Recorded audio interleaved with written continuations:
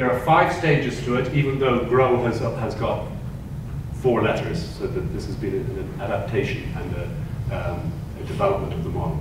And it's very, very simple. And I've actually done this and been paid for it. You can ask 5 questions and add value.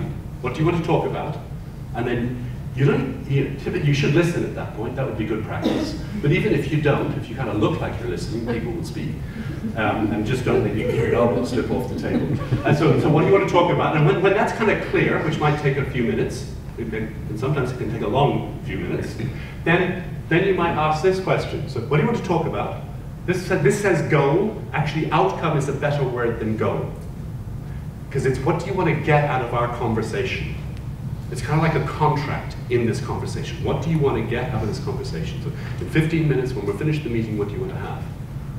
Okay, so, I want to have a plan, or I want to have a new insight, or a new idea. Okay, so that's outcome. So what do you want to get out of the conversation? What's happening? And the reason why it says reality is that we're trying to get to a clear objective picture of what's actually happening, and strip away your fears and preconceptions and everything else. Because as we begin to understand it and have a clear picture, what then typically emerges is, so what could you do about it?